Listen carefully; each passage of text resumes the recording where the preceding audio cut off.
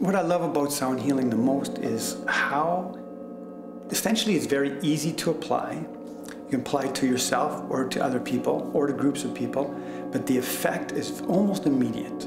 It can have such a profound change in somebody with a very short period of time, meaning people's tension and stress can change.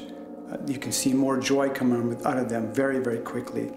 Their busy mind becomes quiet, their emotions balance, pain and anxiety and things like that can be diminished very, very quickly and have a lasting effect. It's almost miraculous in a lot of ways.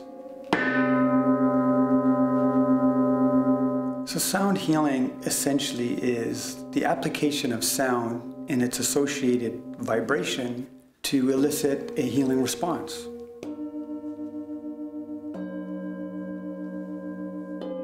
When I'm playing to help somebody, I'm also in that sound. So I, as the practitioner, do get a partial benefit for myself. So it is a very calming experience to offer this service to somebody. So for me, it's changed the whole focus of my life.